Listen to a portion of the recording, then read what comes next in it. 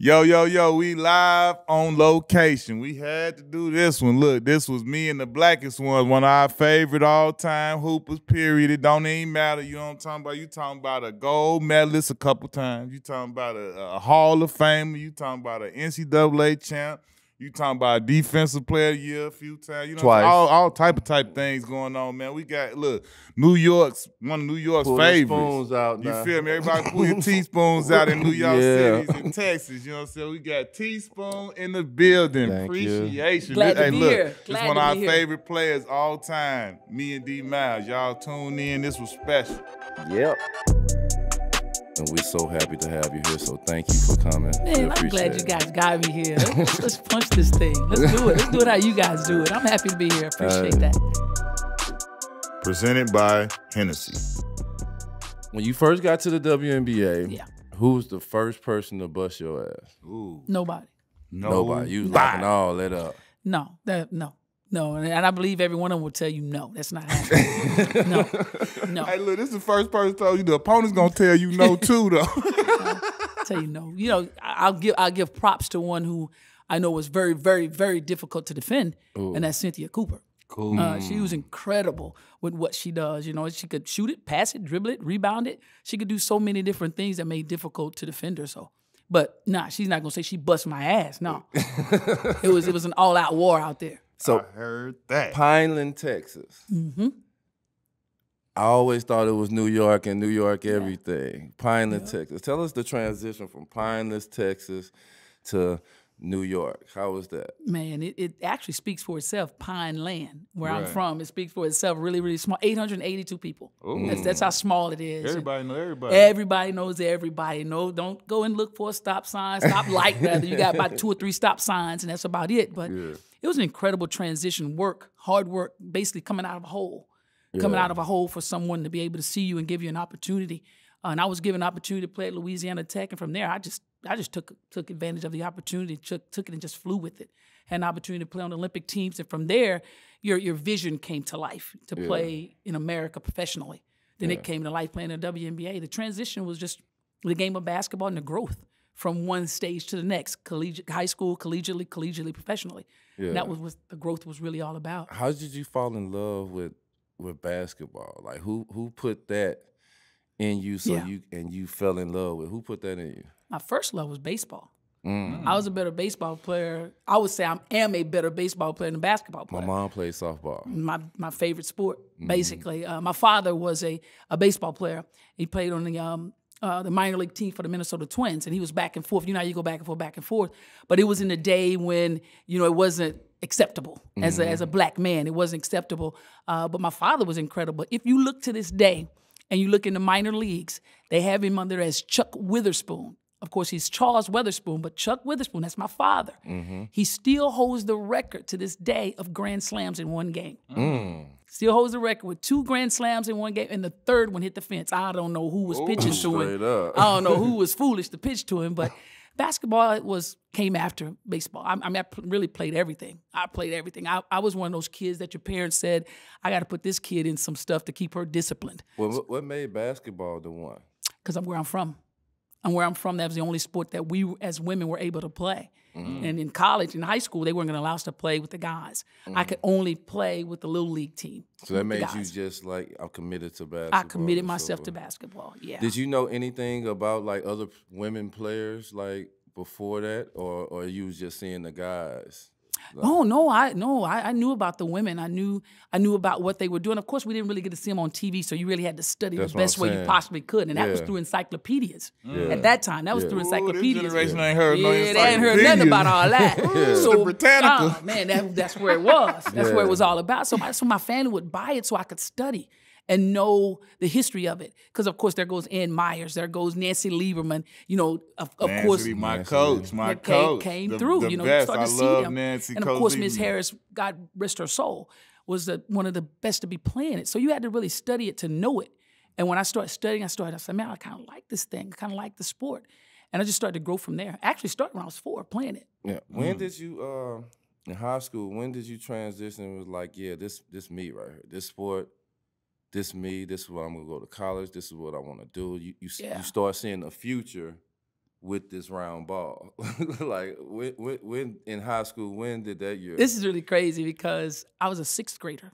I was a 6th grader, and I got a chance to play. I hadn't played with no structured basketball yet, but they give us this little pee-wee league, and we were playing in it. And I started to really, really love it because I got to play at halftime of one of the high school games. And I got to hear the cheers of the fans, and I always played with that rah-rah. And I was like, oh, I kind of like this. I like the cheering from the fans. I like scoring buckets. I like locking you up. I started to really like it and just started to really push from there. And then I started to have one of the greatest coaches who grabbed on to me as a sophomore. Grabbed me as a sophomore and just kind of laid the law down. What was his name? Her name was Aretha Swindell. Oh, Aretha Swindell, she was really, really tough on me, but with silence. Tough with silence. I got kicked off the team. I was bad. I was bad. I was bad. Tell me how much being the youngest of 6 impacted you and impacted, your competitiveness and your toughness. That's probably the greatest thing that happened to me because I'm the baby of those 6. So I had to fight for what I needed. I had to fight for what I wanted. And heck, they were hard on me. All right, my brothers were extremely hard. Sisters were probably my greatest critics. So they were really hard on me. So I got to see my yeses, my nos, my pros, my cons from watching them. And that's where it all kind of stemmed from for me. Everything about me starts in my house. Everything. Nothing starts outside. It starts inside my home of where I learned everything, absolutely everything. And to this very day, it's still the same. That passion you had, that started in the house. Starting the house. I mean, I always loved your passion. One of the most things I love about you is your passion. But, in this game, and if you are not already the man, sometimes your passion can get rubbed off on the wrong way on a coach or player or in that.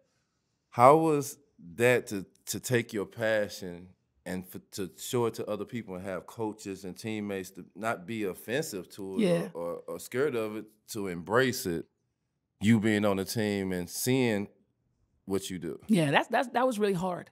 That was really hard because a lot of times being as passionate as I am about what I do, some coaches thought I was trying to take over, and that wasn't the deal. Some players thought I was being a little too harsh and too rough. That wasn't the deal. It was me showing what I feel. I believe motivation is in the atmosphere. And what I bring, I thought I wanted to throw it in the atmosphere. I wanted people to feel what I'm feeling. And the only way you could feel it is for it to exude from me. And it started to exude from me. They saw it as, I want you to be best you. I want you to be the best you. I don't want anything but you to be the best you, because I'm going to be the best me. I'm going to be the best me out here. I don't give a damn if nobody likes it. I'm going to be the best me. But I wanted them to see every single day that I come out here, what I'm bringing to excite you. I'm bringing to excite you, for you to know whatever in your day that happened, don't worry about it. I got you. I got you. Let me ask you this. Like, when I see you, I see a leader. I see somebody that can lead the team, somebody I can follow behind, and you're going to always put me in the best position possible. When did you know, like, man, every team I play on, I don't care if it's the YMCA League, I don't care if it's the WNBA championship, I don't care if it's with the fellas, I got to be the leader every single time. They look to me to be the leader every single time. When did you accept that role and know that, oh, I can't do nothing but be a leader everywhere I go? You know what happens is when you're a leader, you're on an island by yourself. Yeah. It's like it's a lonely place to be sometimes. And I felt that a lot. Like, I don't need anyone to motivate me. I know how to motivate myself. But I knew they needed me, the leadership, for them to go every day, because I wanted to ignite you. I wanted to push you. I wanted you to think whatever that challenge was before you, that you could conquer. You could get through a brick wall and never get hurt. But it always happened for me in high school, to college, to my professional settings. It always happened. But I never just wanted it to be given to me. I wanted to earn it. I wanted to earn that leadership. I wanted them to know every day that I come in here, I'm playing hard for you, not for me. I'm playing hard for you. They followed it. Tell me, you say your high school coach was tough on you. He kicked you off the team and you would get disciplined. How do you go from being kicked off the team and you having to be disciplined to being the leader of the team and valedictorian of your high school class? Like, that don't sound like somebody that got kicked off a team and had disciplinary problems, and then you go to be the valedictorian. It all starts at home. It all starts at home. So when I did what I did to be kicked off the team, now it's almost like it's a reflection of my upbringing, and I didn't want that. I didn't want that, so it kind of embarrassed me. Yeah. I actually humiliated myself, no one else. I humiliated myself, but I didn't want to do that to my home, and because where I'm from, my upbringing was very difficult, very, very difficult. I didn't have, like most people think, they always look at the book. They never want to open it and see what the heck you went through. I went through a very hard time as a family to make it. People talk about waking up and trying to do their homework, wondering if the lights are going to be on, finding out 6 kids got to get something to eat, 6 kids got to have clothes on their backs. All of that was happening. But in our house, we had love, and I was not going to mess up what my father and my mother was teaching, and I did. At that point, I did. So it was embarrassing. It was something I said I would never, ever do again. And I knew from that point that when that happened to me, there was something different that had to change. And I changed it. I changed it for the good of myself and for girls that I had to lead. Yeah, I can directly relate to that because like people ask me, how did you stay out of you come from Chicago? I say, man, listen, it wasn't no gang, it wasn't no police, it wasn't no teacher, it wasn't nobody that was gonna whoop my ass like my daddy was if I messed up. And that fear, with what I had with my pops, that was stronger than anything that any outside force could ever do to me. That was more motivation, like you say, not to let my family down and try and make my family look bad. That meant more to me than anything. Nothing else. Like those 2 things, like, all right, number 1, your pops gonna whoop your ass. But like number 2, like you don't want, you know what I'm saying, that ain't what we about, and you don't want to put it out there like we like that. No, so absolutely. Could it have been anybody else but Louisiana Tech? Or Tech was the squad that I wanted to be with? I wasn't highly recruited. I wasn't highly recruited at all, and that was motivation for me. Now, who was the number 1 player when you was coming out? You remember? Kim Mulkey was known worldwide, but Cheryl Miller was the number 1 thing kicking at that time. And she was she was the girl. Right. Bottom line. Let's just say it for what it really is. And I have a great deal of respect for her and what she brought to the women's game to grow it the way that she did. But at the time, Louisiana Tech was really strong on me. Louisiana Tech and the University of Texas, basically it. And it was a decision for me to make University of Texas a little bit too far. The University of Texas a little bit too big. I get to Louisiana Tech and I was like, it's my speed. It's my speed. I like it here. And I love the tradition. I love the tradition and the work that they put in to be great players, but most importantly, great people. You got Kim Mulkey there. And, she's one of them highly recruited players. And she's one of the top players. She's in the position that you want to play and you want to be in. Like, how was that to be behind her and to take her spot? Like, how was that? Well, this is what it was. Kim had just left. That was her senior year. Oh, okay. She helped recruit me to bring me on, as well as Carl Malone. Carl Malone brought me into Louisiana Tech. Malone, And when she left, I came in as the next point guard. And actually, I was the first black point guard at Louisiana Tech. Wow. And that was tough right there. Now I got to try to come in and do what she did for 4 years. She took him to the Final Four. Took him to the Final Four. And when I tell you she was very good at what she does, she's very good.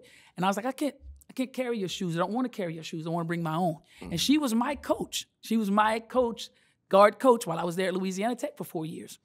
And I didn't want to carry her shoes. I can't. I don't want to. I want to carry my own. I want to bring my own shoes.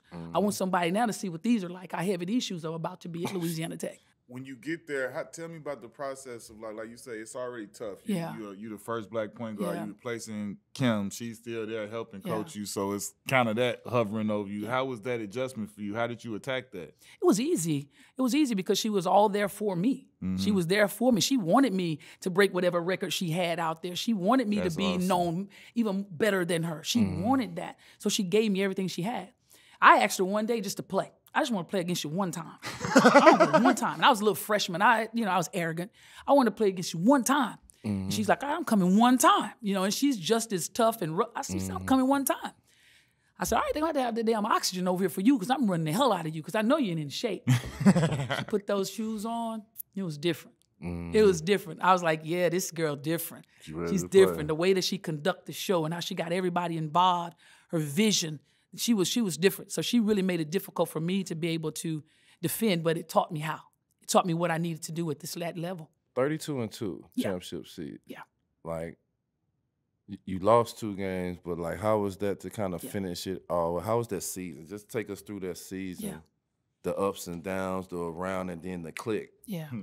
You know what I'm saying? Because when you have 2 losses and you had 32 wins, you supposed to win them 2 games. Yeah. You know what I'm saying? So how was that, the up and down and around on that season, then finally winning the national championship? That freaking year was crazy because it's my senior year and I felt like Coach was playing with me, you know, you're playing with my time, you're playing with everything right now. And we're trying to win this dang thing. And I got to be the best version of myself to help this team win.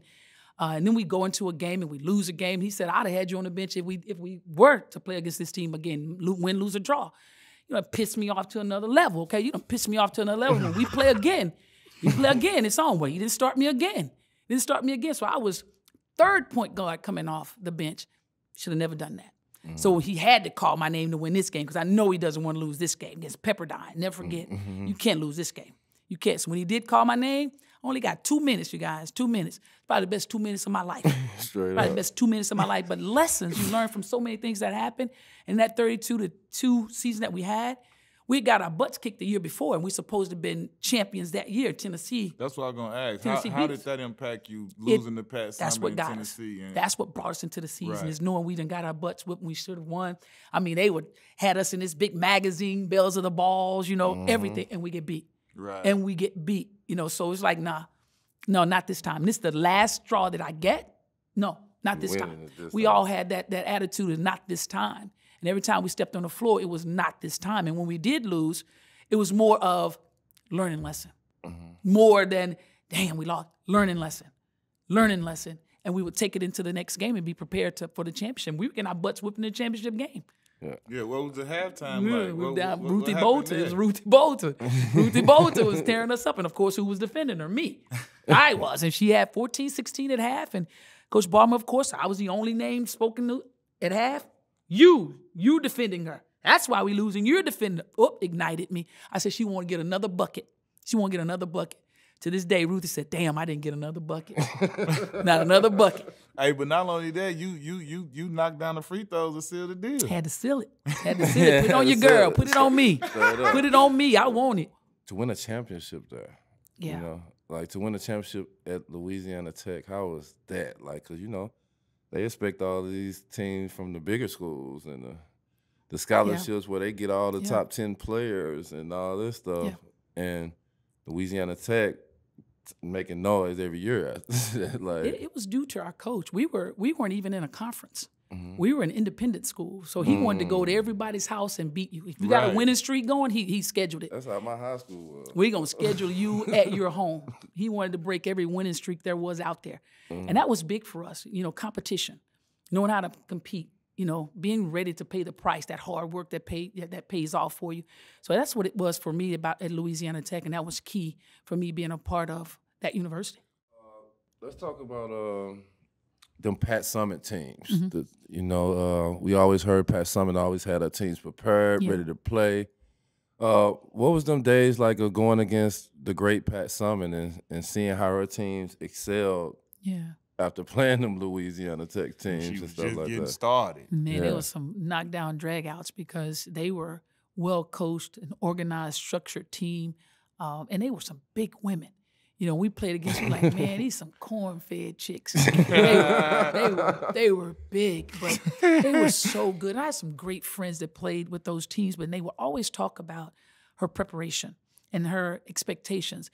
But when I had a chance to talk to her, she said, those are not expectations.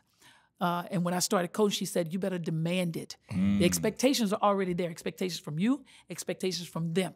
But you have to demand the expectation. So she said, be a coach of demands. And she was a coach of demands, and you could tell. I mean, because if you look across the league, so many Tennessee women have played. So many women from Tennessee have played in the USA Olympic teams and what they're doing in the coaching field. She left her mark in an incredible way, not only with her players, but even those who had opportunity to coach with her. Look what they're doing. And whenever it's mentioned, you know, we back Pat, you know. And she's just an amazing person that has done so much for women's basketball. But not only there did she stop, it was basketball, period. There was a respect factor for who she was as a coach across the basketball world. But that's the thing that stuck with you from her to this day. It's a demand. That's what's up. How was it coaching at your alma mater? That was interesting. That was interesting because, you know, when you leave and your life has taken another turn, a whole another different turn.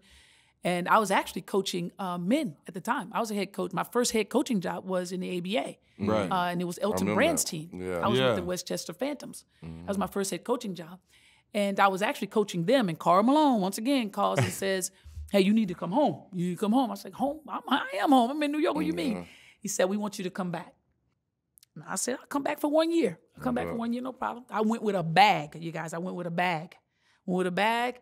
And unfortunately, like 7 games left in the season, they released the head coach. And I was the associate head coach. So I was like, nah, this ain't happening to me. I wasn't planning on staying. This is not happening. And they named me interim head coach. And I started to like it. And it was great when you play for a university and you move on as a young kid. You kind of got to know yourself as a college player. You kind of understand yourself. But then to come back after so many years, for them to want you back, that's probably one of the best feelings for me, more so than when I went as an 18-year-old. But it was even more so when they called me back and asked me to lead this team. And unfortunately, when things happen and it doesn't happen the way they want it to happen, then you're removed. It can become difficult and painful and hurtful, because there goes separation for preparation for something different. But it was difficult when that happened to me, because it's my freaking university. Right. And it was how it happened more so than it happening. It was how it happened. That story is to be told soon, but it was just how it happened for me, because there's love and always will be love for my university. That's where things started for me, and I'll always be respectful and professional in that setting. It seemed like Carl Malone was a big influence in a lot of your career and life, just being from Louisiana. He's an amazing guy. Even as a high school kid trying to find what school I wanted to go to, he was like, Louisiana Tech is the place to be. Yeah. So I really enjoyed my visit. I enjoyed what they were all about, and I knew that was the place for me. He was helpful in that. He was extremely helpful in that. And then I watched his career, the time that he played, and he watched mine. It was really crazy. He went from Utah to L.A. I went from New York to L.A. It was really, I was like, this ain't even happening with the both of us. Yeah. But we remained close the entire time. Hall of Famers together. He's a freaking Hall of Famer, and he's a wonderful guy, doing great things there in Ruston, Louisiana, by changing the school, really doing things to better our university and better things for the young people who are there. He was just instrumental in me being there at Louisiana Tech and having my back. When you came out, there wasn't no WNBA. No. Which I always say this all the time. The USA women's basketball team always put their best foot forward, because they have the team of the decade. The team, like it always be just so much power with them. To play with the USA team, now you're on the USA team. Now you playing with the top girls, and you seeing who's who, and y'all going overseas to win that. That was y'all championship then, because y'all didn't have no WNBA. Right. How was them to see your peers, see the people, and see the people that respect you, to be like, nah, we need Teresa Weatherspoon on this team with everybody else that we naming, and you being a leader on that team too. How was that for you? That was crazy. Winning gold medal. Super crazy, because that was, and I'm gonna age myself right quick. I was in '88, my first Olympic game that I ever played, but I played on USA teams leading to that, because you really kind of show yourself to try to get to be a part of the Olympic team. And then '92, I played on the '88 and '92 Olympic team. But the '88 one was incredible, because I was a kid who was told I would never be great at playing the game of basketball. I was told by a coach I would never be great playing the game of basketball. So to have that medal and to be able to say I was part of the 12 best to do this, it was incredible. And to play with the girls I had an opportunity to play with was simply amazing. You're talking about great practices. There was some amazing we've been hearing about y'all practices. The matchups, they always talk about practice is fun. No, the hell it's not. Practice is hard. Y'all used to go at it. Is hard. It's hard. Kill each other. Straight kill each other. So game time is going to be easy. Right. Yeah. Practice was harder than the game, and it's supposed to be. Yeah. It was unreal, the talent level. And it's to be a part of something like that, to know how easy the game is going to be now from every angle, whether it's the 1, 2, 3, 4 to 5, and then the bench coming off. The best bench in the world. The bench could have been another Olympic team. Right. That's just how great starting five. Whole another starting five. That's just how great it was to be able to play with those ladies. It was three USA teams. Well, we can add the '88 USA team. It's 4 USA teams. Which out of the 4 you feel is the best USA team? The best USA team that I played Women's USA team. 92. I knew she. And we did not win. We did not win. We were a part of the Dream Team, the Dream Team in Yeah, '92. Yeah. We were freaking Dream Team too, and we did not win. But I still believe that we were the best assembled USA team, period. Now, someone else is probably going to say something differently, but we were by far the best assembled USA team in '92 and did not win. And that doesn't settle with us because, everybody says, yeah, but you got a medal. You got a bronze medal. Many people can't say that. We didn't go there for a bronze medal. Straight up. So we went there for. This our ball. So, so that bothers us a lot. But that was one of the best ever assembled, ever. We done heard a lot of stories. We done interviewed a lot of women. We done heard a lot of overseas stories, places they done been, and some of these players then found new life, new living, a new way of living, a new, new peace by getting the opportunity to go overseas. One of the things when I go overseas, it's so much different than the United States. Yeah. Where I'm scared to live over there because I'm like, man, I don't know. It's so peaceful. They live so different than we live. But can you tell us some of the stories and some of the places that you've been to overseas and just, some of the funny stories that you had over there, experiencing that? I played in Italy my first 7 years, and then I had an opportunity to play in Russia, which no one has ever played over there. No American has ever played in their league, period. And I went over with Medina Dixon, and that was one of the best experiences, is to play on a Russian team, and it was the Central Sports Club of Army. And of course, you're supposed to say that at that time because they had just transitioned from communism to capitalism. And here we are over there trying to make a living and make a life for ourselves. But the most important thing when you're there, and I know people think, I'm scared to do this, scared to do that. But you have to de-Americanize yourself. And if you de-Americanize yourself and start to live the way that they live, there goes the respect factor that they see, okay, I respect them. They like to live how we live. They're not trying to be that American and feel bougie. like they're better. American bougie. Yeah, so you de-Americanize yourself and live like them. I did everything Russians would do. I even dressed like a Russian. I did everything they would do. I had to learn who was mafia, because Medina Dixon and I, we weren't taking the crap from nobody because we're learning what's happening there, because we were the first two Black Americans to ever play, and we're not supposed to be leaving home until everyone knew that we were playing for Central Sport Club of Army. But we wanted to get out at Leningradsky to see what was happening. And of course, we didn't know Mafia drives the Mercedes and how they look. Right. And we're headed to the gym, trying to get to the gym and get to practice on time. And they go by us, and the snow is everywhere, and whoosh, blow all that crap up on us. We were like, what the? So we did the finger, hit them with the finger, like. They didn't. So them suckers done turned that thing around coming after us. We were like, oh shit. So we got into the building. We get into the building. And of course they were like, what's going on? It's like, no, these people came back because of what happened. We flipped them off and they came back after us. Those people came in the door. Well, oh shit, that's them. They came in the door. So they were like, if you ever see them with this cap on and driving a Mercedes and with these jackets on, they're with us. I was like, oh God. We thought it was over for us at that point because we didn't know. We were just in another country, putting this mess up on us. Come on our nice clothes. So of course we were ticked off. But that was a lesson for us right there of knowing who was who. Knowing who was who. I think Russia is the spot, because we heard from Sue Baird that she played for a spy. A Russian spy. Yeah, I remember. To hear that you was the first to go over there, that's so many things happen. Did you, when you were in Italy, did you play against anybody else that ended up being in the WNBA? Yeah, I played the majority of us. Majority of us ended up. Everybody I played against in Italy or in Russia ended up playing in the league, and a couple of the Russian girls ended up playing again, and one Italian that I played against that came into the league. Yeah. That's crazy. Yeah.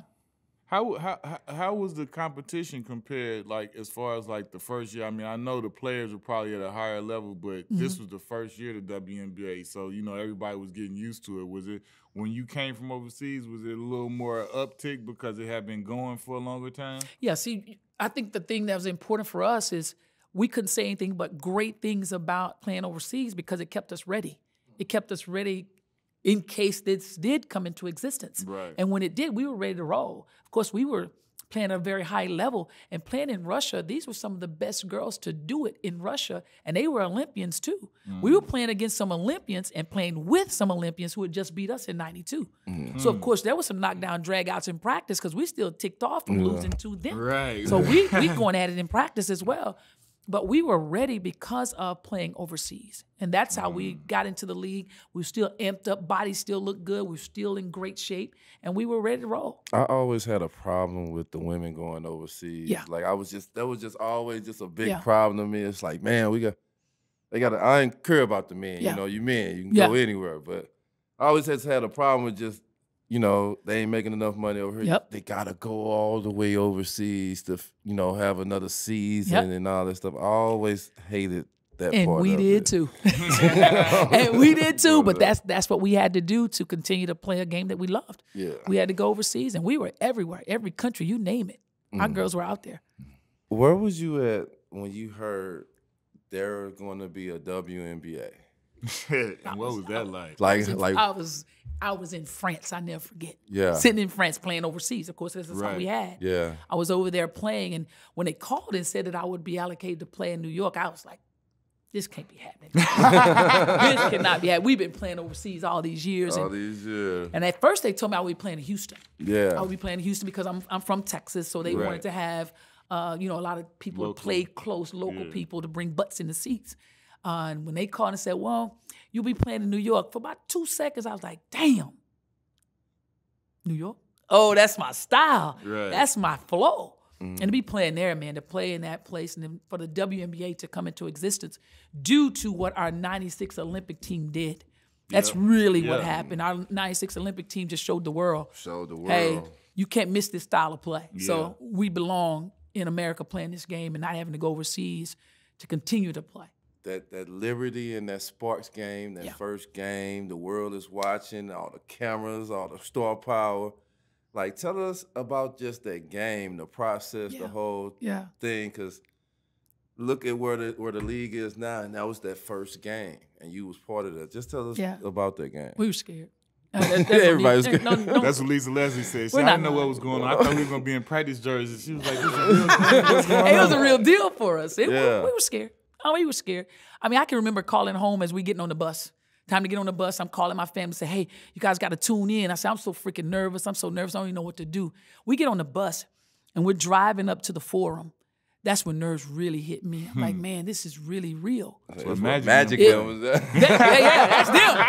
That's them. We're about to be a part of the magic time, the show time. Yeah. And to be a part of it, man, it was crazy. It was really crazy then to walk out to see the people really there to watch us play. Because we were told, this is a summer league team. You're not going to get more than 5,000 people to watch. But we knew if you give us a chance to play, you coming. You're coming because we're an exciting group of girls to watch play the game of basketball. Yeah. And once we got that opportunity, we just took full advantage of it because we understood the magnitude of that one game, that first game. We understood the magnitude of being on TV and people watching us. We knew we had to put on a show. Tell me how was it when you played that first game was in the Forum, but once you got to New York and you got to play in front of those fans and you got to, because you are one of the most beloved New York athletes, period. Ever. Like in the whole, I played there and like you still was being talked about. So, I know the relationship you got with those fans. And just tell me how it was when you first got to get there and start seeing like, oh, wait a minute, they like me.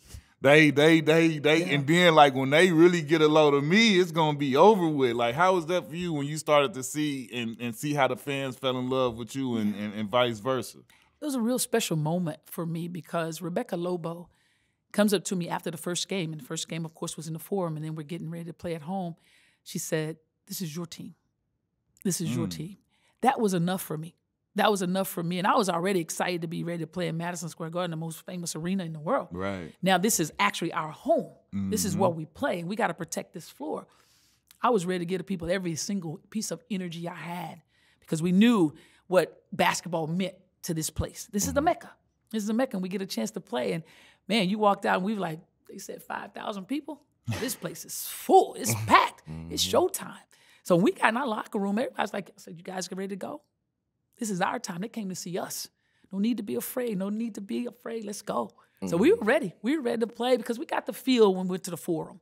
We got a feel for it. Of course, going to the Garden is a little bit different, but we already got that feel. We had the feel for it. We knew we were at home and people were there to watch us. Just to see what they created that season. Like, they started the league. They had this draft.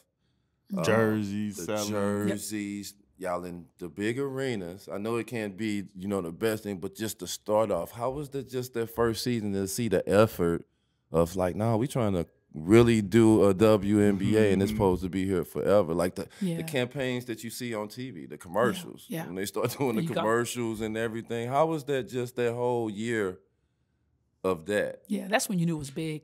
Is when you saw all the commercials on TV, they were really promoting us. It wasn't something that there's a league, but nobody ever recognized what we were doing or saw what we were doing, or it was televised to see what we were doing. That's when you knew it was big, when all the commercials are out, or before season started, you're out making sure the commercials are done. They had certain players that they would bring in and do the commercials, and that was big for us to have that. And when we got that, we knew, okay, this thing is real. That's when we knew it was real, is the commercials were out. Was there a moment for you where you were like, now I'm in New York, I'm playing in WNBA, but like you had previously played 8 years in Italy, 2 years in Russia. Was there a point where it was like, I can't believe that this is happening? Like you know what I'm saying, you were becoming a superstar in America, you know what I'm saying? People, your own people getting to see you, your family can see you on TV, they can travel to come see you without having to get passports and all that. Like how was all of those changes for you, and realizing, like he said, what they had put together, and it's like now, after all of these years of me putting in this work overseas and doing it's a home for me here in my own country. How did that feel? Yeah, I think people don't realize, or they only see what you do on the floor. But those nights of going home and after a game, and you go home and your body's aching and you feel in a certain way. But I mean, there were many a nights to sit down and think that this is what we're doing now and people are really accepting us. Many a nights tears were flowing because it was the best feeling to know that we're finally being recognized at home. We're not overseas. We're not just having to look forward to being an Olympian where only 12 people get that. We have thousands and thousands of girls who can play this game, and people need to see the talent. Yes. And so there was plenty of nights that tears were just rolling. But we also, for me, I was also thinking that, boy, I got a job to do. I got a huge job to do because there's other girls who are dreaming just like I did. I can't fail them. So that was on my mind too. I mean, everybody's like, yes, it was on my freaking mind because I want them to experience this. This is awesome. But as you experience it, think of the next person. Think of the next person so this thing can continue to grow and get bigger and bigger. Yeah. They back-to-back defensive player of the year.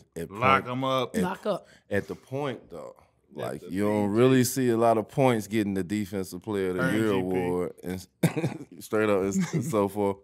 How was that to just really be recognized on a level, like, I know you go overseas, and you win scoring titles, you be the defensive player, you win a championship, but to get recognized in the United States at that time for a women's basketball player on the top level, how was that for you? It's really crazy. I knew that I was the best defensive player, period. I knew it. And that happened for me at Louisiana Tech my first year. Very first year, very first practice. Coming out of high school, you scoring 25, 30 points with no problem.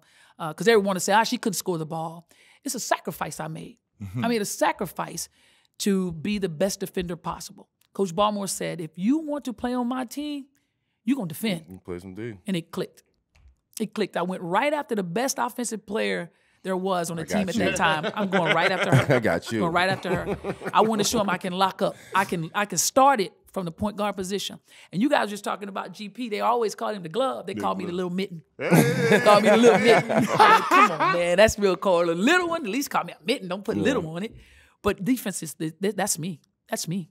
I look forward to defending the best. Yeah. Yeah, you're going to dream me. This is one thing that I've, like, always, from the first time I seen you play, and I believe it was the 92 Olympics, your passion, your energy, you know what I'm saying, the what you bring to the game. Like, I can definitely remember, like, yo, and then even when you start coaching, and I've seen a clip of something, like, dude, like, I run through a wall for it. Like, that's I want that. Like, you know what I'm saying? Like, where do you think, like that's one of the biggest things I've always since seeing you play. I love and I admire and I was drawn to. Like whenever I had teammates like that, they turned me up to another level. Like I know I was a person that brought that, but like if I ever had somebody else with me that brought how you brought that energy, where do you think you got that from, and where did that come from? Because that's like you have the type of passion and energy that's so infectious, and it goes throughout the whole team. Everybody's seen it, whether you were playing, coaching, or whatever. Like, where do you think you developed that from? That drive to come out the hole.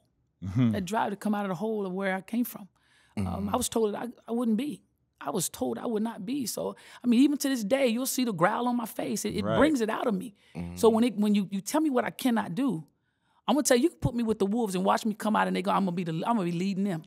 It's just my attitude, it's my approach, it's a mentality. You gotta have that. I want to hoop right now. You gotta have it. And that's what I want you to feel. That's what when we walk out there together, yeah, it's coming out of me. It's coming out of me. And right now, you bringing it out of me right now. You bringing this shit out of me right now.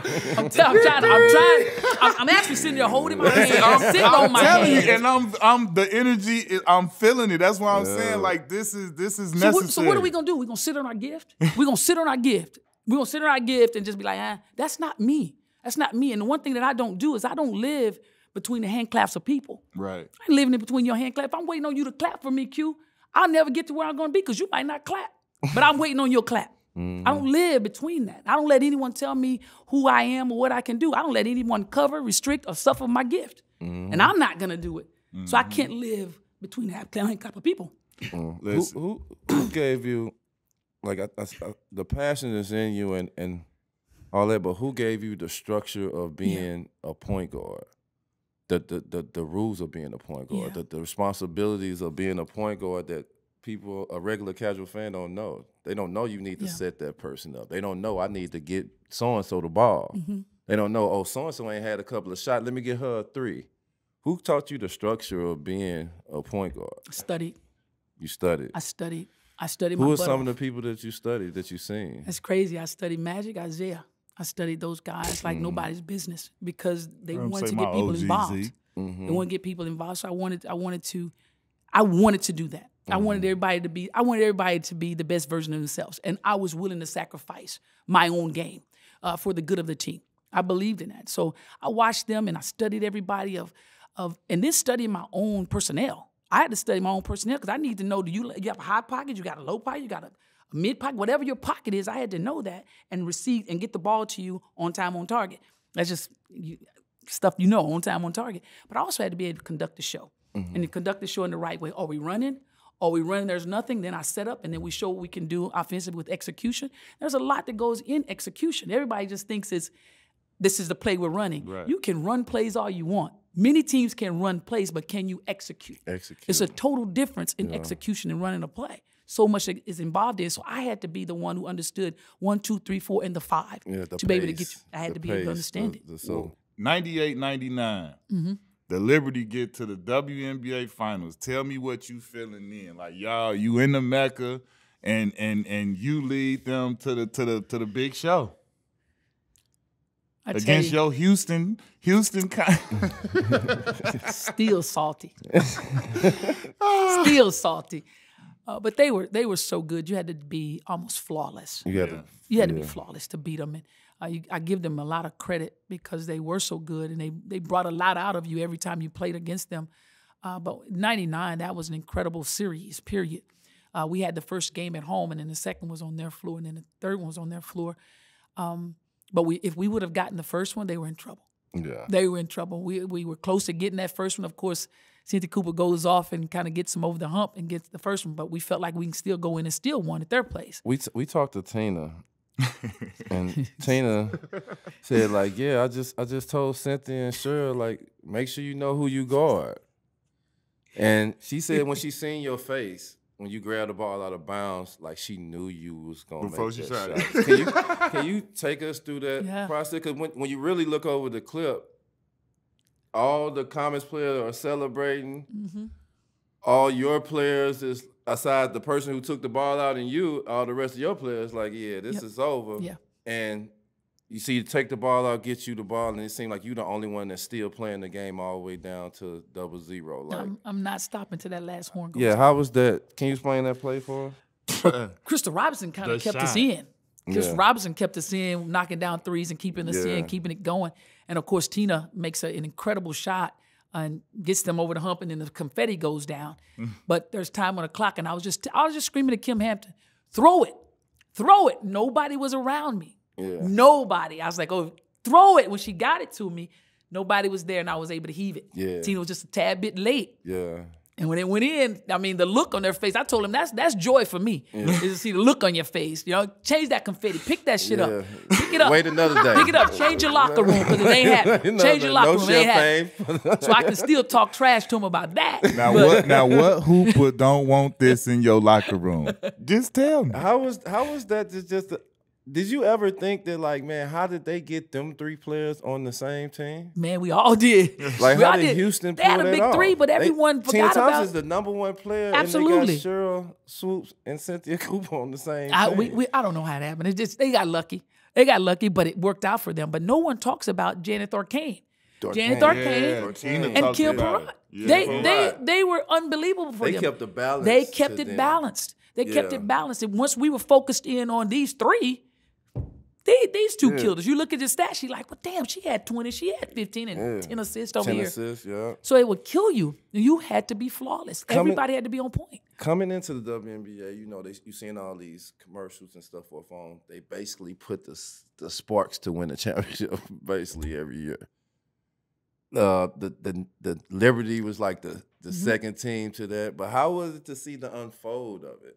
To see, like, how it actually turned out? A team from Houston that nobody knew what was even going on. Like, Tina Thompson was the #1 pick, and she wasn't the first most popular #1 pick, and it wasn't because it's something she did. It's because people didn't know women's basketball. That's it. You know what I'm saying? Yeah. So, like, how was just to see how it actually unfold, and because Lisa Leslie told us that, you know, it took her a couple of years to really adjust to be like, yeah, this shit ain't really going nowhere. This is it.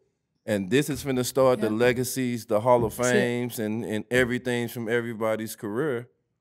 But them first couple of years, Houston kind of ran them off. But, you know, just seeing the rest of the league just kind of unfold. You're seeing stars from everywhere. Yeah. You know? Yeah. It's really parallel now. You know what I'm saying? Yeah. It was really, if it wasn't us, if it wasn't Houston, if it wasn't the Sparks, if it wasn't even Phoenix at the time. Phoenix was really big. Yeah. And Cleveland, you can't leave the Rockers out because they were our Achilles heels for the Liberty. They were our Achilles heel. They were so freaking good.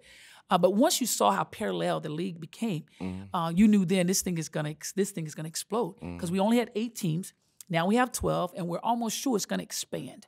It's gonna expand, and that's what you really want to see from seeing the things unfold. Watching it unfold and seeing how now each team, you don't have a clue who's going to win. Even this upcoming season. You don't know who's going to Even this upcoming season, you're looking at like, boy, these people have done really well at bettering their teams by going into the free agency and pulling it and they've really done a great job. So it's going to be so much more excitement by the way that they're putting the teams together. Yeah, to see these fast forward to now, you know, you started the first season, you see it now. To see that was pioneers. Yeah, these players that came and made a lot of history, especially some of these young Simone Augustus, the Maya Moores, the Diana Taurasi's, and you know the Asia Wilson, seeing the big girls dunk. Yeah.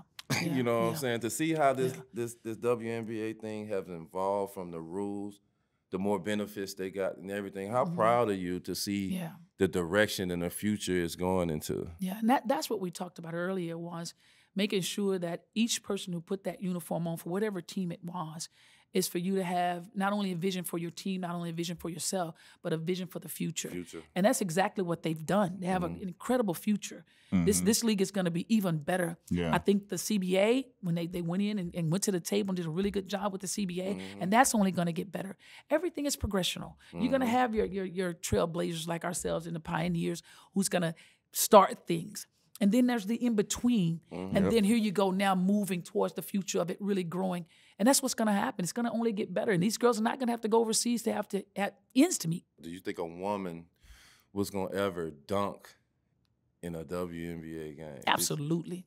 Absolutely. So you felt like, oh, when they started this, oh, yeah, we're going to have women dunking in the minute. Give us a couple more. Yeah, you know, it was because we stayed so fundamentally sound. Yes. It wasn't that everybody didn't have the jumping ability. I mean, everybody don't even think about Mawadi Mabika, even Michelle Edwards, who played alongside with the Rockers. Their ability to jump was unreal, but we were all about the finger rolling and the layups and being deceptive, getting to the other side of the rim. I'm going to say this because I say this, we've said this on here a lot of times, and people be like, oh, y'all capping it. Women's basketball players are light years ahead of the NBA with fundamentals.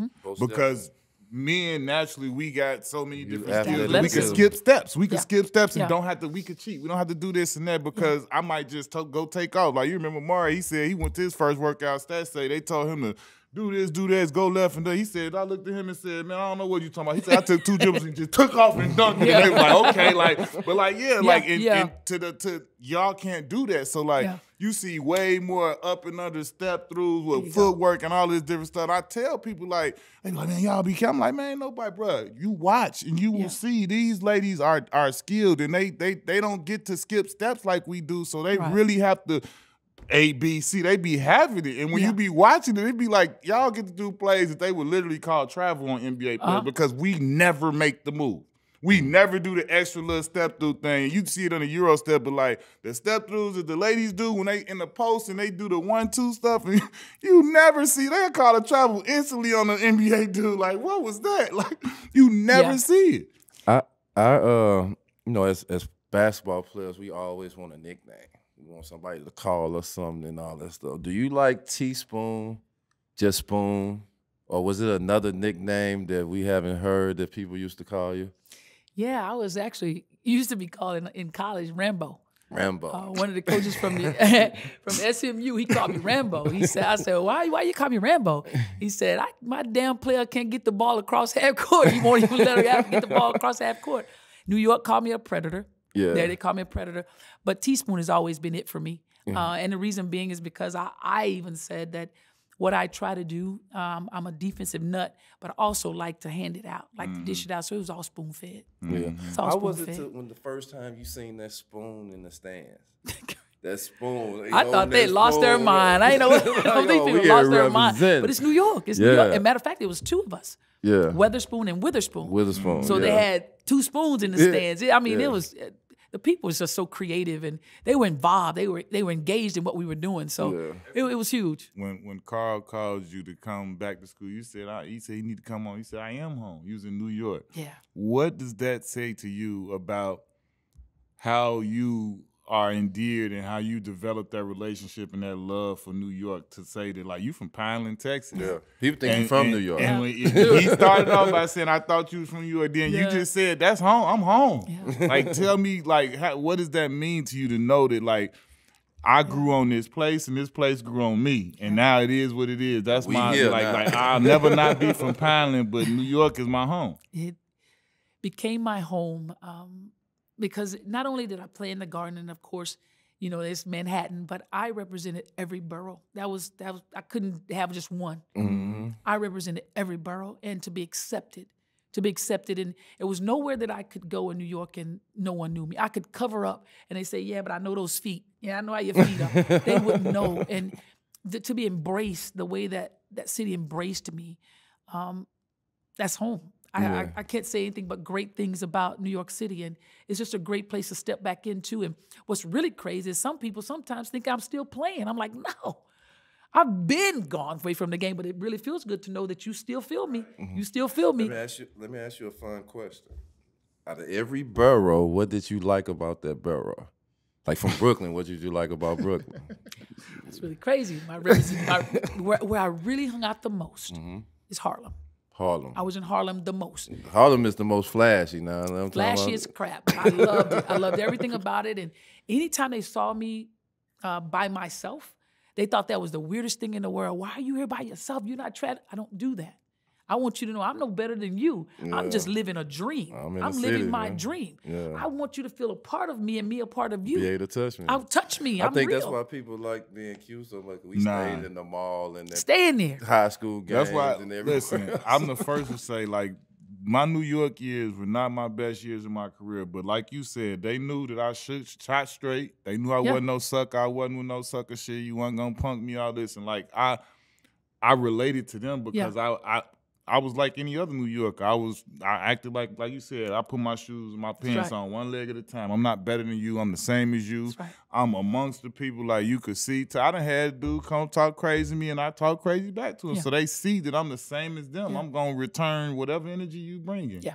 I'm from Chicago now, so it could be whatever you what want it it to is. be. Yeah, so like, you know, I'm and I felt like that was the way I felt about New York. Cause you know, you played there. We all know like people come to New York. And if you ain't built the right way, you gotta go ahead with your tail between your legs because they gonna test you on every level. And if you're not resilient and if you're not built a certain type of way with a certain level or a layer of tough skin, because they gonna talk. Yeah. The one thing I always respected and loved about New York, because it took me a time to figure it out. Because when I first got there, I was like, what the fuck is that? Why they think they like this? Like, you know, but then like after you understand them, you see like, hold up. Once you get to the 18, they feel like you ours and we yours. Like we can say what we want to say, but bet nobody else do that shit. We gonna bite their head off. You come for our play. Like we could do what we want to do right here because we got our thing going on. But like if you do it, like all right, don't cross me. Like you feel me? Like and once I saw that, I was like, okay, cool. I just can like respect that. I'm going at you. You coming at me? I'm coming at you. It didn't matter. Clubs, game, wherever. You could see me. But they respect that. They respect that. There were a couple of fans. I was like, okay, keep that same energy. We got our butts kicked. And they talking that trash. I said, keep the same energy. And I said, tell me where you sit, because I want you when to come back in here. As soon as we played, they told me where they sit. I had no problem going right there to them. Now high five me now. High five me now. Keep your same energy. Take my five. Yeah. Yeah, and they respect that. They respect that you're going to come right back at them. Yep. They respect it. How was it when you first got to coach in the NBA? Like Stan, shout out to my man, Stan Van Gundy. Everybody know I got big love for him. Like, being part of that staff and being able to, like, I was super hyped when I saw, you know what I'm saying, that he hired you and you were going to be on there because I was like, damn, I was like, that's dope. You know, and I knew that you were going to be great. But for you, how was it for you walking in the door, you know, a new challenge and a new situation? What was that like? Well, you said it. It was a challenge, and that's all I'm about. I'm about the challenge. But my first year was under Gentry, Coach Gentry. And AG, that's our coach. Yeah, don't you know I know. So I went from, the way I started was going back and forth to the G League. Yeah. Back and forth. I was 2 weeks in G League, 2 weeks with the big guys, back and forth, back and forth. And I accepted that because I wanted to earn my keep. I wanted to earn my keep, you know. Yeah, but you just coming fresh off of being a Hall of Famer, I would earn my keep. I don't want anyone to go Google. You can Google up all that stuff you want. You can Google that. But I want you to know who I am, the person. I want to earn every single thing. Everything that you see there, I earned that. So now it's time to earn something more. So I would take this responsibility. I'm going to earn my way up to a seat. And that's how I feel about everything. Stan put me in the back of the bench. I'm still back there in the back of the bench, but that's not where I sit. That's not where I sit. I can't become complacent. If I become complacent and I'm okay there, everyone else sees complacency in me. Right. So that's not who I am, not what I'll ever be. So I'm pushing to be even better and get even more. I feel like that's what's gonna make it so verified when you become a coach in the NBA. Because I know you're gonna become a coach. We're gonna see it right here, right now. You can become a coach in the NBA. That you don't speaking on out. Say it again. You don't take no shortcuts. So when the dudes come to time, it's like, man, I earned everything that I had. And like I say, me and Q, we love you to death, and man, we definitely rooting for you, and we so excited for the opportunity that you have, and you get the history that's finna be made because it's time. That's the ultimate moves that start movements because there's so many of you all. There's you know, infiltrating the scene.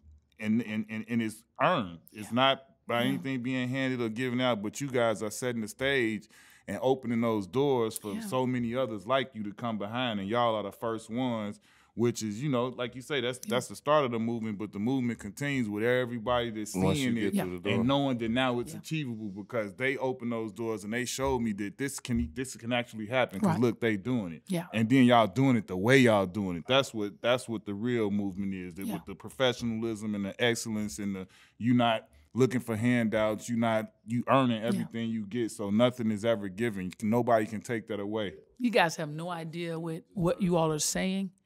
what this means for us as women. Yeah. What this means for us to come from you all, and you've played it, you've done it in the NBA level, you've done it. And for you to say what you're saying about us as women, and the way that you're saying, and knowing that we're capable, and that's the most important thing. We're capable. I'm not coming in here. Basketball is basketball, and of course you see me as a female athlete, and I see you as a male athlete, right? But when that ball goes up, it's made the best athlete win. And I'm just as freaking competitive as you are. Straight up. I'm going to work just as hard as you are. I might not jump as high, might not be as quick, might not be as strong, but I'm going to use this. Yeah. That's where this comes in. Now I got to be wise. On the court is the one who's smartest. I got to be wise. Nobody can't tell the whole story of basketball without you being in it. I appreciate that. Yeah. If you being real, Nancy, Lisa, all of y'all, everybody. And to be on this side, you know, and this is big to say, to be on the NBA side, I don't want to be a check box. Yeah. You know, I don't want to be a check box. I'm just taking my rightful place. Yeah. I'm just taking my rightful and place. Earning everything you get. I want to earn everything I get. Don't give me nothing. Don't check a box. Don't do that to me. Know that I'm going to earn my keep. I loved when I saw you begin working with the Pelicans and stuff. 'Cause I was like, I would go crazy if I could play if Teaspoon was over there yelling. I just know the energy. Like just 5 minutes ago, I was getting out going like, and so I have no doubt in my mind that you, others, and all can have the same impact. I'm glad to see Becky Hammond getting her chance. I wish she would have got a head job in the NBA, but I still believe she's gonna do great things in the WNBA. She's brought the torch to this point to get women closer to that point, and she's done a huge part, and she's been a huge part of that movement, and she can't ever be forgotten for that, regardless if she went into the WNBA, because I feel like she was entitled to that. If that was she was offered and that was something that she wanted to do, because it's I do understand that it comes to a point where whoever you are, you might get to the point where you want to try and you want to lead and see how you do it leading, whether it's here, you know, like I've had friends that took college jobs over going to the NBA because they get a chance to lead and see what they do. So I do understand that, and that was what I wanted to say about her just from doing that. I feel like that she earned that right to do whatever she felt was best for her, and she still deserves the credit to be that she brought the torch this far, and now whoever else picks it up, she still brought it that far. She broke down barriers in her own way too. Yeah, she when she got in, she opened doors for everyone. And you have to remember when you get in, it's not only just about you. How can you knock the door down knowing that there's other women who are capable of getting the job done? And with her getting in with an unfortunate situation happening to her by tearing her knee, and then being in meetings with Coach Pop and getting an opportunity to hear her basketball mind, and she's now on the bench there coaching. So something great came out of something that was so unfortunate. And of course, you know, when you have to make these decisions, it's about the moment. What is best for you at that moment? It doesn't mean that if it comes back around, that at that comeback around, this is time. It doesn't mean that. It just means at that moment. You had a chance to join the Mercury coaching staff. What was it about New Orleans that made you choose to stay here? Yeah, such a great question. And it was something that I thought about for an entire week. A lot of nights of crying because the W means a lot to me. And most people always talk about that the W is less than the NBA, and it's not. It's basketball still. The W has a great meaning to me in my growth and development in the game of basketball and the exposure as well. So I had a long conversation with my family and everyone who meant a lot to me, mentors, and asked one question that I thought was valuable is, have I given myself a chance? And that was big for me, building something on the NBA side and with the organization, the Pelicans organization, was, did I give myself an opportunity? And I'm never going to run if I haven't given everything that I have to give for the opportunity. And that played in the factors of me saying, give yourself the chance, give yourself an opportunity. It was not an easy decision for me. It was very difficult because people will talk about the W. Well, why would you not want to go back to the W? The W is less than the NBA. No, it's not. Because the W means everything to me. It means absolutely everything to me. I would do anything for it to keep it alive. Whatever I would have to do, I would keep it alive. But you do what's best for you at the moment. Because when I tell you Phoenix they were absolutely excellent with me. They were excellent with me. It's a great thing when people hear what you have and they appreciate what you have and they know that it's capable or you have the ability to go and get it done. They gave me even more motivation for the things that they said about me. You and Teresa in the locker room. I love to see that. Would have loved every minute of it. When you first heard that you was inducted to the Hall of Fame, like HOF. is that like These people crazy. That's what I say. What they doing with this country cherry girl? on top? Like how was that to be a Hall of Famer? You're one of the greats. No matter what anybody say, you are one of the greats. Like how is that to be a Hall of Famer and just to go through that whole Hall of Fame experience? It was great for my family, not just for me. It was great for my family because of the struggle and for them to sacrifice for me because of a game that I loved. And it was something that we went through together, and to know that I was at the end of walking away. I didn't retire, walking away and transitioning into something else. To know that the game didn't forget about you as you walked away, that was probably the most important thing for me and my family, is for us to celebrate everything that we've ever gone through in our lives, to have the opportunity to walk in front of the world of basketball and stand in that position with many people that has stood there, and then to be brought in with those three, Tina, Foops, and Coop. And it was the best feeling to know that this is how it's topped off. It's to look out there and see all the people who's done it, and now you're there being celebrated. What I want to know is this. Pineland, Texas, you come from humble beginnings. You come a long way, though. Yeah. Real long way. You came all the way to New York. So I feel like when you was in New York, at some point, you was at a point you had a lot of confidence on. You was making good money. You was feeling good. What did Teaspoon do to treat herself? I don't want to hear about my mama this, but I'm talking about what did Teaspoon do to treat herself. Was it a big body Benz? Was it what did Teaspoon do to swag out one time where you look at it now that you're like, I probably should have never did that, but it was good when I did it. We all did. We all had that couple things where we did something. I shouldn't have did that, but Right, it let me felt take damn you back good. now. Let me take you back. Okay. You said, all right, you were planning on making all that money. And we weren't making all that money in WNBA now, so I had to be careful with what I would do. I had to be very careful. Only thing I did, probably for myself, that was probably one of the biggest. And I still have the car to this day. To this day, I still have it. I got myself a Porsche. That's probably the biggest thing. Well, I'm going to say it like they said, the Porsche. Porsche. I did. And I normally don't splurge on myself. It's all on my family. Never really me. Never really me. That was a two-seater, though. That's nice. But guess when the splurge came? See, the car's a 10. See how late it took me to splurge on myself? 10. So it's a Panamera 4-door. Oh, okay. That was that's about it for me. I had one of them boys. That's about Me it. too. That's Me about too. it. I dig it. That's about it. I want to ask you, start, bench, cut. You got to start one, you got to bench one, you got to cut one. Tisha Penatero, Teresa Edwards, Don Staley. Who you start, who you bench, who you cut? Oh, that's crooked. Oh my God, that's tough. I'm gonna have to start Teresa Edwards. I'll bench Staley, and I have to cut T. Okay. Ooh, that was hard. T, I love you, man. You know that. Ooh, that was hard. Let me ask you, your favorite. You don't got to be top 5, but your favorite 5 women's basketball players. Okay. This is really gonna be crazy. All right. I got Teresa Edwards, Cheryl Miller, Katrina McClain, Lynette Woodard. I think people I ain't leave heard her that out. name in a minute right there. Lynette Woodard, and I'd have to put Cynthia Cooper in there. Yeah, some of my favorites. I like that.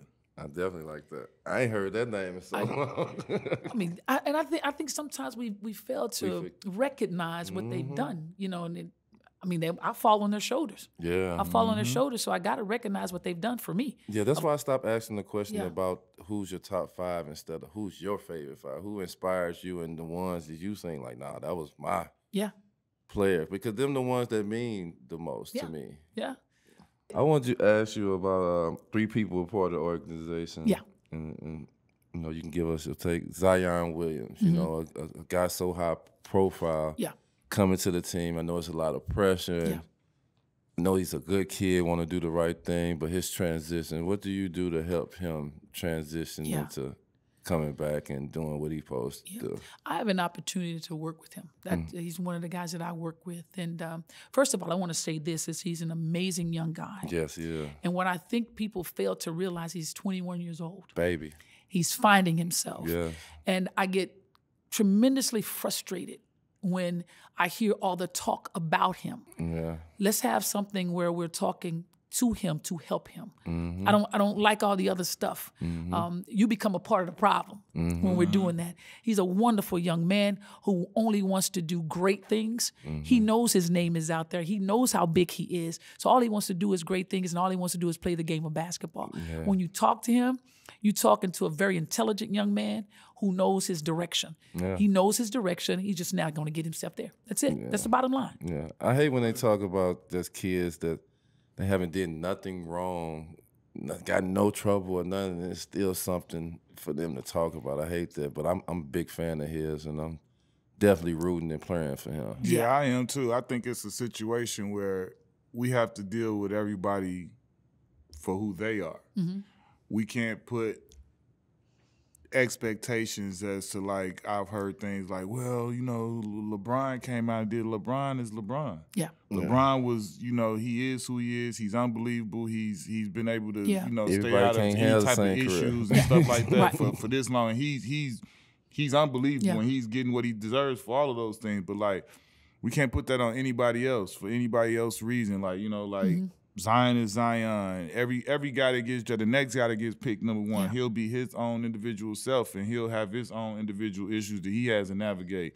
And we can't put anybody else's what they accomplished or the way they handled things or the way they were able to maneuver through. We can't take and compare and put them side by side because every situation is different. And I feel like that's what's kind of happening to him. I don't know none of us know the whole situation because we not hands on like that. But, like, you know, obviously he's an unbelievable talent. It's a lightning bolt topic right now because of the things that's going on. Anytime you're not playing, they're going to be talking crap about you. So, I mean, like D say, man, we both, you know, we got a lot of love for him, wish him the best, and we hope you get back soon and just be back out there playing. Because we know once you get back playing, all the other stuff goes away. It's going to all go away. And he's an unbelievable talent, you all. And to be present and see it every day, it's like I haven't seen anything like it. The explosiveness, the power, the speed, the quickness.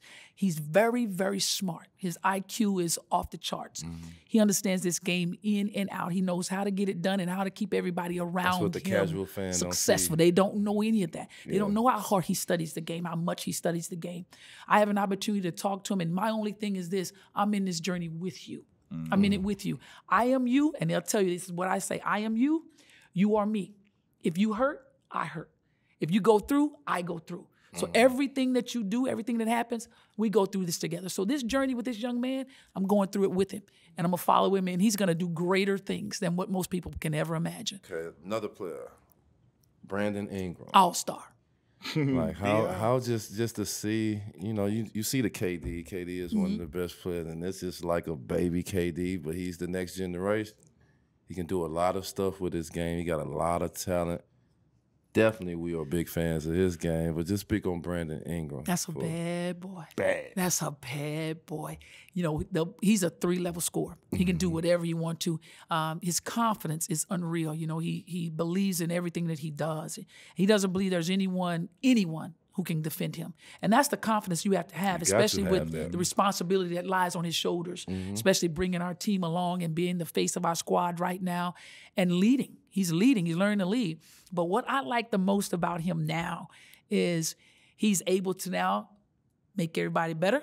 Yeah. He's making everybody better around him. He sees the game with tremendous ease, but he's playing defense. He's on that defensive side of the ball. He's adding so much to his game that he's great offensively, and he's being much better on the defensive side of the ball. And when you can be that two-way player with the abilities that the abilities that he has, this guy's name is going to ring forever in this league because he's just as good as anyone else that these names are ringing. I'm telling you, he's just as good. I was early on him. I watched him since high school. Yeah. But, like, and I can't say I watched games. I seen, you know, his mixtape stuff. And my best friend, D. Gates, was at Florida State.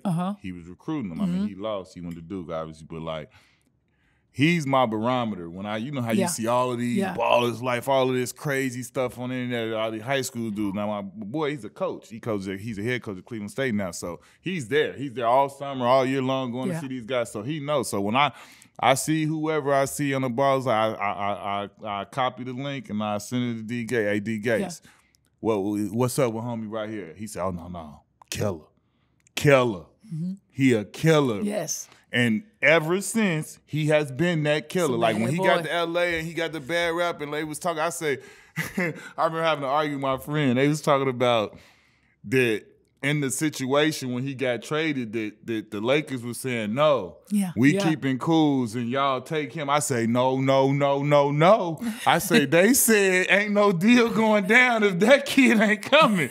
B.I., like, that's not the situation. Like, he was, and he's shown. He's been the all-star. Like, he's on another. Like, I've been calling him, you know, like Baby KD since I first saw him because even in high school, he was even more slim than he is then. But, like, you know, he was still moving and doing something. Get some muscles now. And I was like, that was the first thing you think about him. So it was like, yo, this dude a killing. Like you say, I like his smoothness. You know what I'm saying? But I definitely love the fact that, like you said, he's starting to be able to be a triple-double threat. He's facilitating. He could dish the ball, getting double-figure assists, and then he locking up. He rebounding, beating stuff on the glass, and he moving them puppies. I ain't got no complaints. Young boy coming. He's only going to get better. I mean, he's just scratching the surface.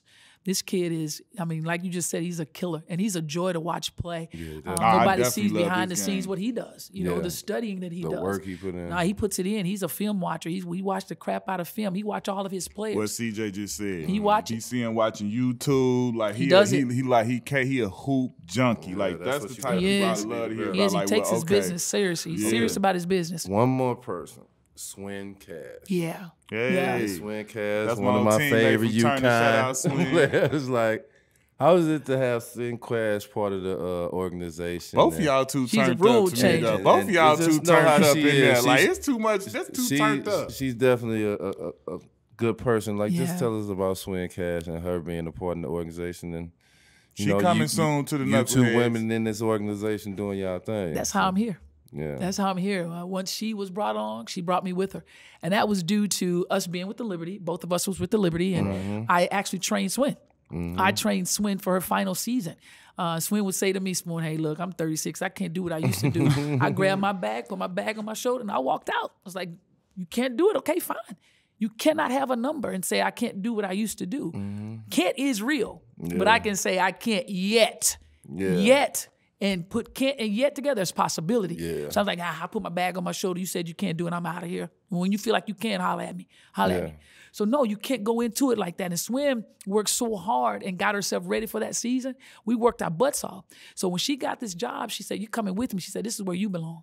So this is where you belong. Shout out to Swin. Swin, I love her so much for trusting and believing and stamping her name on my name. That meant a lot to me. But what she's doing, no, it's not. There's a level of trust there, a level of belief. And what she's doing and how she's changing things for women in the front office, it's unreal. It's unreal how she carries herself. And when everyone sees her, you know, they see perfection.